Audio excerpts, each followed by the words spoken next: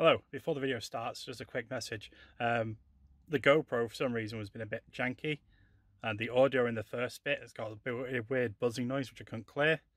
And then later on, right near the end, it didn't record the last minute and a half, but I was recording with my phone as well, so I was going to switch to that phone only view, so the audio at the end is just going to be kind of clipped off. However, as a bonus, I've left in something that I was meant to cut out, just so you get an extra treat for the crappy quality. But I figured out what the problem is and it won't happen again. Enjoy the video.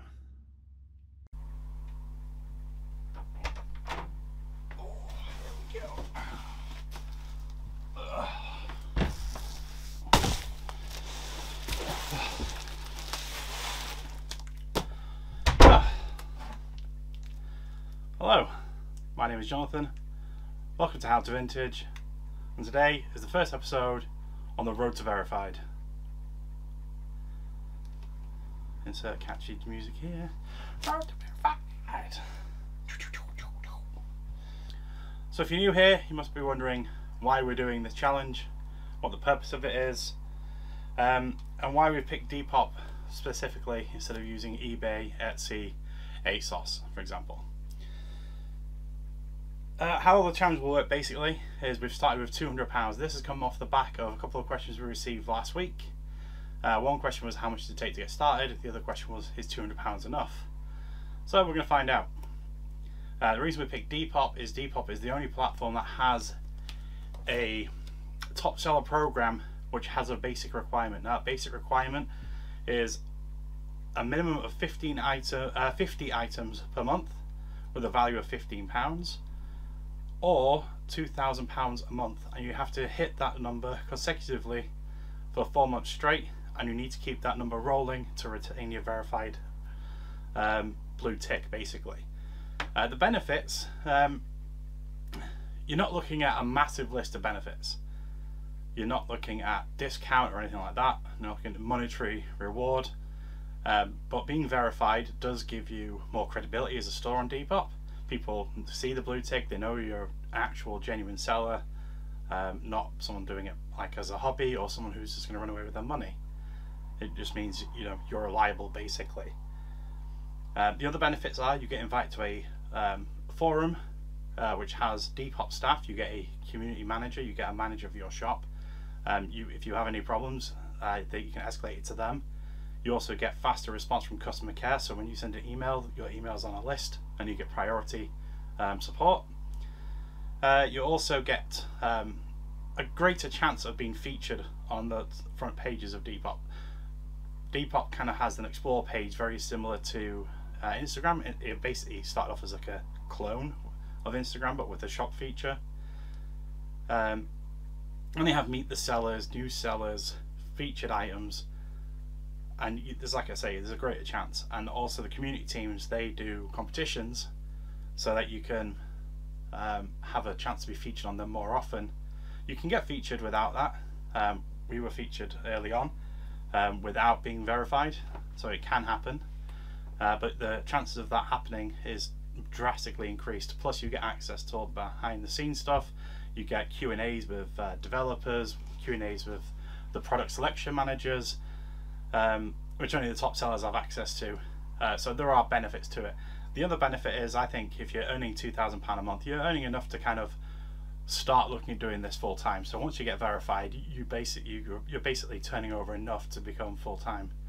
It'll be tight, but that £2,000 a month, you should be able to buy all your stock, do all your posts, and pay yourself a decent wage, or at least a minimum wage, to get moving forward and actually put all your effort into doing this full time instead of doing it part time. So the point of the series is we're going to take that £200. I have a brand new bank account, I have a brand new PayPal, a brand new shop. We're going to start from the very beginning and we're going to push it all the way from zero right through to verified. Hopefully we'll have it done before the end of the year, because obviously it's a slow process when you're starting off with 200 quid. But that's kind of where we're going to head up to, and that's the plan, and we're going to achieve it, because we achieve our goals. Even if we don't, at least we're going to have a good crack at it. So now that's the challenge explained. First thing we're going to do is we need to buy stock. So given the fact that Pre-Loved Kilo has provided us the best starter kit so far, from the videos we've done previously, if you haven't watched them, they're on the channel. I have spent my first £138 on Pre-Loved Kilo stock. Now if you're wondering why I've not spent the whole £200, you've got to remember we have to buy packaging, like all this. This is loads of packaging here, but I'm going to buy packaging specifically for this task. But we can't buy it yet until we know what stock we've got, because we need to know what size poly bags or whatever to buy. So we'll look at buying those later in the week. But we've got our first box of stock. The other thing as well is if you're starting up new and you have a brand new PayPal account like we do for the series, PayPal have a habit of holding your money while you're a new account until they're satisfied that you're not basically scamming people. So for that first couple of weeks, maybe even months, you might not have access to your money immediately. You might have to wait for PayPal to release it, and in that case we need that backup stock, that backup supply of cash. So far we've spent 138 quid, we've got 62 quid left. The next step is to crack this open and kind of see what stock we've got and what kind of priority we're going to list it in. Because when you're listing stock, you don't just list the t-shirts first. You pick out the bits that are going to, what's the best way to put it? You're going to pick out the bits that are going to suit the current time best. So right now it's winter, so if you get a couple of fleeces in there, you want to get those straight on because they're going to be the priority on getting them listed. And then through the rest of the week, I'm going to list all this stock so you can see all this going live on How to Vintage on Depop. And then we can kind of monitor how we get on from there. So let me just grab something to crack this open. I should have prepared better, but I didn't. Let's have a look. Pair of scissors, sweet. So let's crack this open. Important as well, invoices. We want to keep these separate. There's my invoice from Pre-Loved with a thank you note. I'm already seeing something straight off the top which I'm liking. It's bright yellow and it looks like a basketball jersey, so we know we're going to get a little bit of cash back from that straight away. It might even be Lakers, I think. I can see a bit of purple on there as well. Now we're not going to do this. Oh, it's a hardwood classic, nice.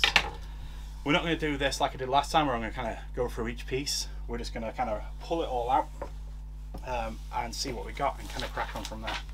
Oops. Oh, that's a handwritten note by the looks of it. Ah, it's a nice little handwritten note from Mark and Wayne. They're the guys who own Pre-Loved Kilo. Fantastic guys. Hardwood classic. LA Lakers. Another Lakers 24. Oh, a Kobe Bryant one.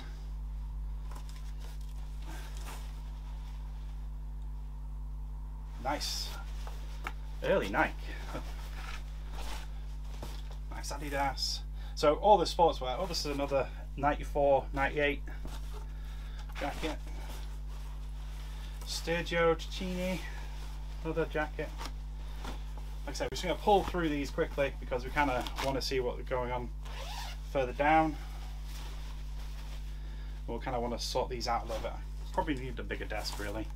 Hopefully you can see me properly. You can, sweet. I'm sure I used to have one of those as a kid. I definitely had one of these as a kid. If you didn't have a Reebok Classics when you were a kid, there was something up. Especially in the 90s. Got some nice stuff going on here. Loads of nice track jackets. Kappa football top. There we go. A nice early 2K Nike quarter zip. So this is the kind of stuff I'm going to prioritise straight away. It's a thick piece of Nike, basically. Quarter zip, always popular. This is going to get you a quick return. So we're going to probably crack on getting that listed today. That's going to be priority one. A little bit of ball playing, but that is perfectly fine. So let me just pop that down there because that's going to be priority one. Nautica fleece. In case you're thinking maybe because they kind of said thank you and signed it off themselves, I'm not getting any personal treatment. They said they're going to send through boxes as they send for everyone else, and so far off the back of the previous video I've already got 3 or 4 messages from other people that have bought these boxes and are super happy with them. I'm not going to share their posts because that's kind of a bit mean, but this is basically the kind of stuff you're going to expect from these guys. That is nice. That is a nice Levi's shirt. I need to lose a bit of chunkage, because how do we keep in that? Right, that's going to go over there because that's nice. We'll keep that out. Nice Champion, Tommy, Adidas, more Champion, another Nike, early 2K again, and a Tommy. Right, so that is that. So our main priority right now is going to be, we didn't actually get any t-shirts this time, which is nice. I wanted to talk about t-shirts. I was kind of hoping I did. Last time we received like a Levi's white t-shirt. Levi's white t-shirt, you're not going to list it right now. It's probably not going to sell. What you can do with a lot of these white t-shirts though, to actually increase the value, is tie-dye them. So things like that you won't list straight away. You'll kind of keep them separate because it's not going to have a massive impact on your bottom line.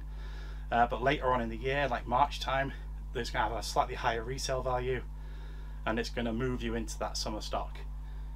So there's nothing really I need to do that here with. So like things like this, the Naf Naf t-shirt and the Quicksilver, they're going to go over here. We'll deal with them later. Flannel shirt, that's fine, we'll keep hold of that for now. Everything here though basically can kind of get listed straight away. There's nothing kind of low priority on here. So with this we're going to start working on it pretty quickly. We'll get these two sorted, the two Laker. So what we're going to do today is we're going to list the Nike and the Levi's and probably the Kobe. Where's the Kobe? Because Kobe's are worth like 30, 40, 50 quid. So, and they sell quick because the Kobe's I've had previously have all gone fairly quickly. So we'll list those in a second. We'll kind of go through the listing, why we're prioritizing what words and all that fun stuff, and our background. So let me just move into the other room and we'll kind of go through that. But as again, if you want to see what Pre-Loved Kilo give you on the second box, it's the good shit. Okay, so this is probably a weird angle being down on the floor here, but the first thing you want to do is just basically make a simple background. Now our backgrounds, we buy nearly all our backgrounds from Dunelm. It's a home furnishing shop in the UK, and they do these vinyl tabletop covers. If you look at our Away from the West, you'll recognise the pattern. For now, because not everyone has this and it's an expense we don't want right now, I've just turned it over. What you can do is you can use a white bed sheet, preferably a thick one, pin it down on all corners, pull it nice and tight, and then use that as the background. We can take it as it is because the white background isn't going to show much of this dirt, which is quite a bit of apparently because it's been on the floor the other way around for most of its life. But when we take a photo of the item, a lot of that isn't going to show through because of the way contrast and cameras and stuff work. But what we're going to do is lay the item nice and flat, nice and neat. If it needs ironing, obviously make sure you iron it. The number one thing I see people do, and it's annoying, is they don't iron their stuff. In fairness, I do it sometimes because I'm lazy. But when you're starting off, make sure they are pristine and ironed. Now this is a flannel shirt, obviously, so there's no real need to kind of iron it. It looks fine as it is. So we're going to get that photoed and we're going to take 4 photos of it. We're going to take a photo of it full picture. I'm going to take a nice cropped photo of it, maybe at an angle just for a bit of style and flair on the old shop. Take a photo of the logo and then spin it around and take a photo of the back. So that's kind of how we're going to be photoing this piece. This vinyl flooring, like I say, you can go and get multiple different colours. I've got 5 or 6 different backgrounds that I've used over different shops. It costs 2 to 10 quid a metre and you need about 2 to 3 metres of it. So up to 30 quid and you've got all your floor covering. We also stick it to the wall and use it as a backdrop for tabletop stuff like boots and belts. But it's nice and cheap, but like I say, you don't need this. This is why I've turned it over. There's no reason right now as a new shop for us to be using fancy backgrounds. If you've got basic photo editing skills, you can download, I think it's Photoshop Mix on the store thing. When you have a white background like this, if it is a bit messy, you can just select that white background and erase it and just have a pristine white background. I'm not the best for photo editing. I always seem to get janky lines and make a mess of it, so I'd rather just leave it as it is. A lot less work that way as well. But if you want to kind of go that extra mile with your first few items, you can. But by the time you get to the point where you're doing 50-60 items a week, that's a lot of energy spent editing photos where you could be listing new items. But by the time we get to that point, we should hopefully have a background system in place which we're happy with, where that should be less of an issue anyway. So let's just get this photoed. Let's see if I can exit this on my phone.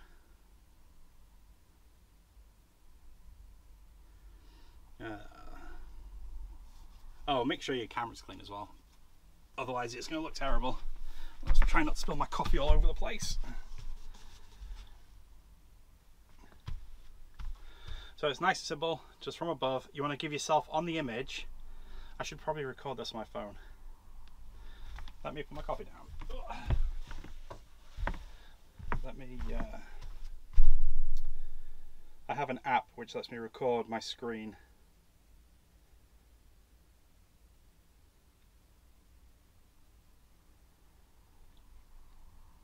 Start now. Okay, so this should be recording. So you want to give yourself as much room around the border as possible, because if you go in too close, it might not crop in properly on the image, because Depop's got some weird cropping. So it's fine to be a bit further out. And then we want a nice kind of crossover picture that you can use as a thumbnail, a photo of the tag, and then spin this round, make sure it's nice and neat still.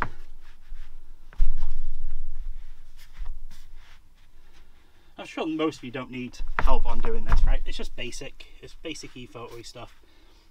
Look neat, take photo, GG.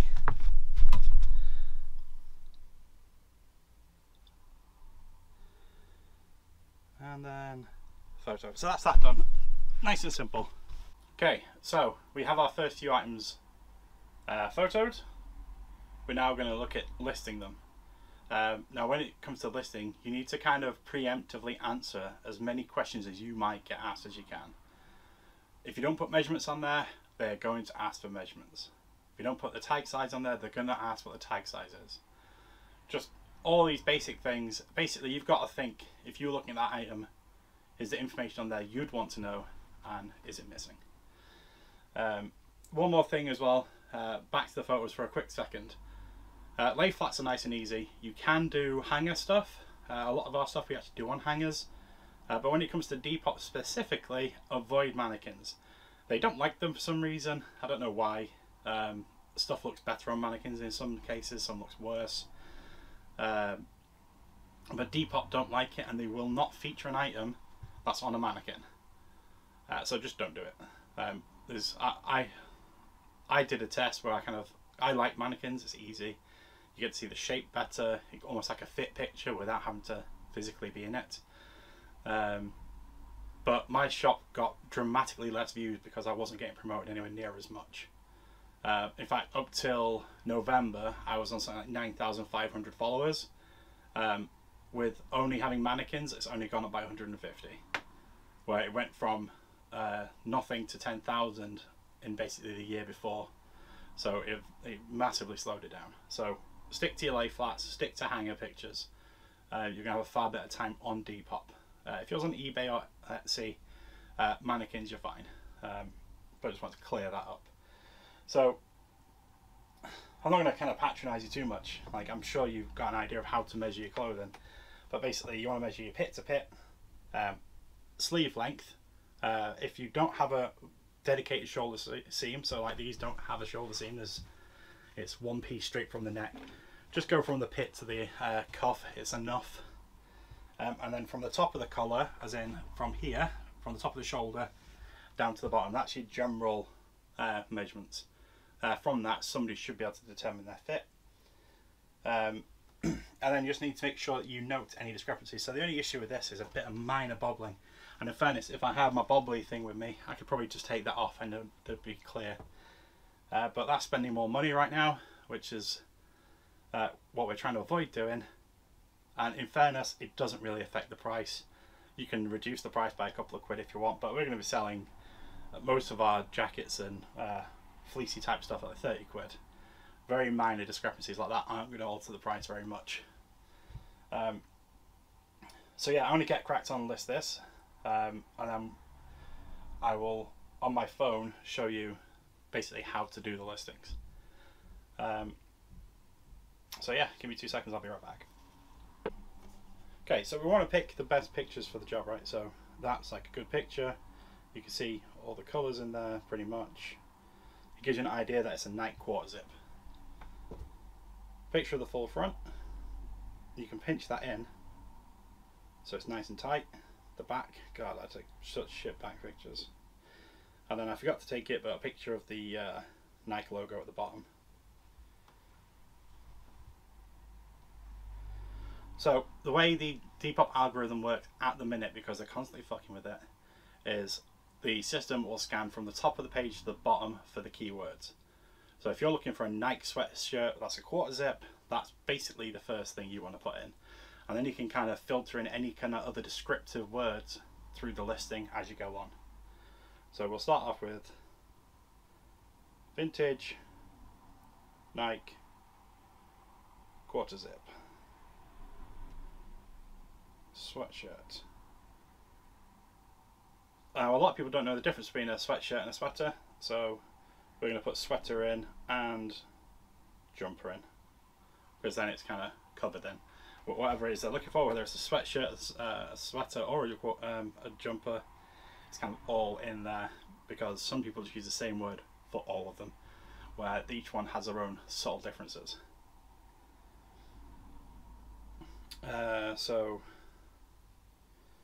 Colour,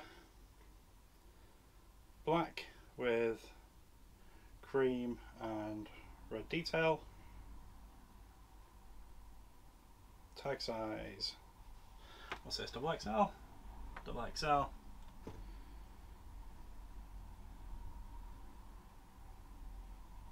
Measurements for you to ensure a good to ensure desired fit, because a lot of people wear these oversized. Bit to bit.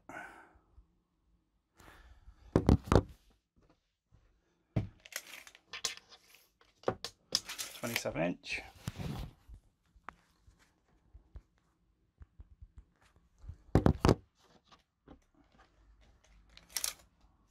shoulder to cuff is 25. Oh, sorry, pit to cuff is 25.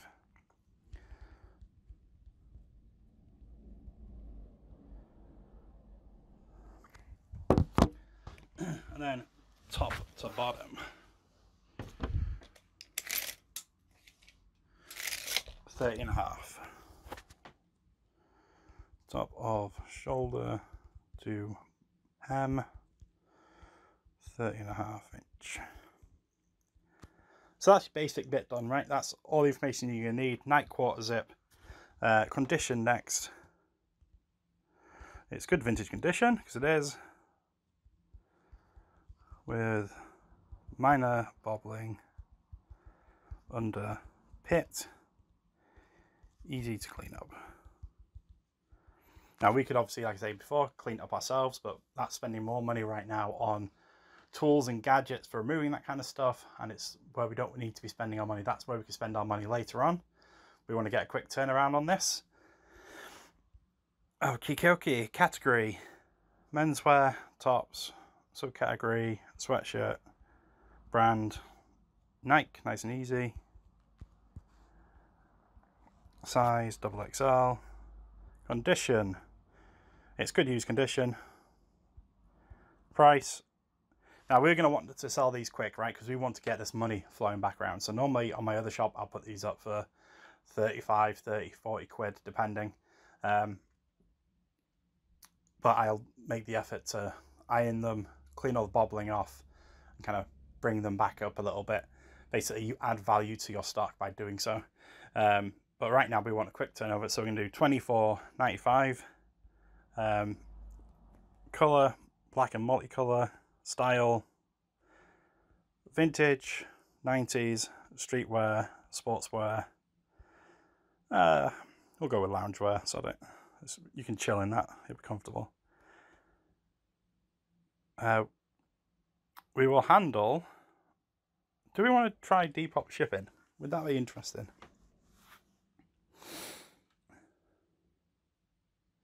No, I don't trust Hermes, so fuck those guys. We're going to do free UK shipping. So that's going to cost us £3.20 to post it, plus the 5-6 pence per bag that we ship it in. So we're going to do free UK post, and we'll turn worldwide on, but we'll set. No, we'll keep worldwide off because we're new. We don't want to be messing around with that just yet. So that's it. Our first item is going live. I think. Yeah, our first item is now live. So we now have our first listed item. So what I'm going to do is I'm going to crack on with the rest of these. That's probably where we're going to leave the video for today. We've gone as far as getting the stock, opening the stock, picking some good items to start with, and getting cracked on. I'm going to list the rest of the stock. If you want to see the progress, you can just visit the shop and see where we are. Yeah, that looks good. That looks like a good place to stop. I think that's going to be handy. So what we should hopefully see next week in next week's video is hopefully we'll have a sale. It might not, but hopefully it has. Hopefully we'll have a shop full of stock, and we'll be moving on from there. And any kind of issues or questions that arise in the meantime, we'll handle. So until next Wednesday, my name is Jonathan. This is The Road to Verified. And I'll see you in the next one.